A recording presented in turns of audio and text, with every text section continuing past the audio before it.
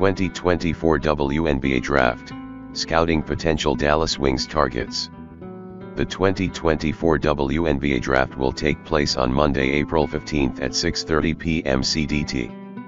Of course, all eyes will be on mega prospect Caitlin Clark as she prepares for selection by the Indiana Fever with the first overall pick.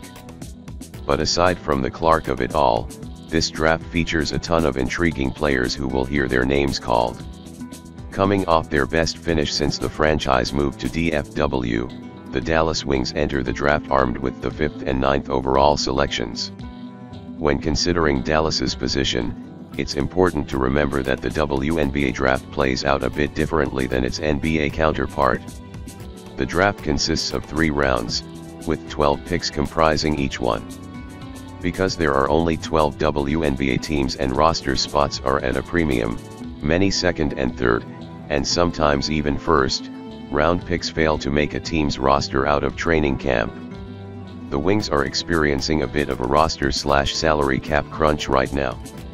That means that it is very unlikely they will have the space to add 2 rookie draft picks to their active roster. They could look to trade one or both picks, add a draft and stash player, or make additional moves to open up more roster space. Whatever path they decide to go down, it seems doubtful that they will make 2 draft picks for themselves this year. However, until the moves are made, we can take a look at likely available players in their draft range and speculate as to which direction they'll go.